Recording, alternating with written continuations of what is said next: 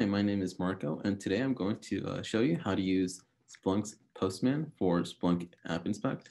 So Postman makes it easy to communicate with Splunk's API, Appinspect API, and you might be using Splunk's Appinspect if you're trying to publish your app on Splunkbase and you want that check mark that says it's been Splunk Appinspect approved. So in order to start using Postman, you need to go onto dev.splunk.com and download the Postman JSON. And I'll link this in the description below. So just open this guy, open link in new tab, and we're going to save him. Do a save as. And so just save it. Then you're going to log on to your Postman session. If you don't have one, you'll have to create one. All you need is an email. That's pretty much it. And from here, you could click on the import tab and upload files and upload that JSON that you just saved. So here it goes, open, import. So now we have it working here. So the first thing you want to do is you want to get authenticated. So you click on the Authenticate tab. You click here to, I believe it's body.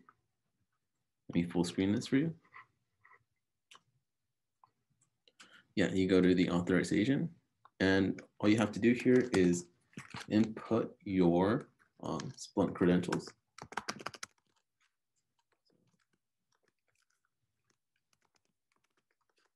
And then you send it.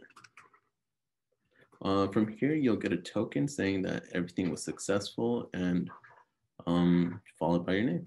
And the next step is to submit your actual application. So to do this, you go here to the body and you select your Splunk app. And this can be either a .spl or a .tar. Doesn't really matter. Here's mine. And then you send it. From here, you'll get the status. And you can also go to the following tab to get a status again. So you can see that everything was successful. So now if we want to view the actual report, we click here on the HTML tab. Then you send it again.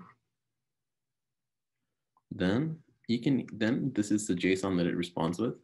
You can read this, or you can go to the preview tab and it is all there. So you can see here, this is the name of my app.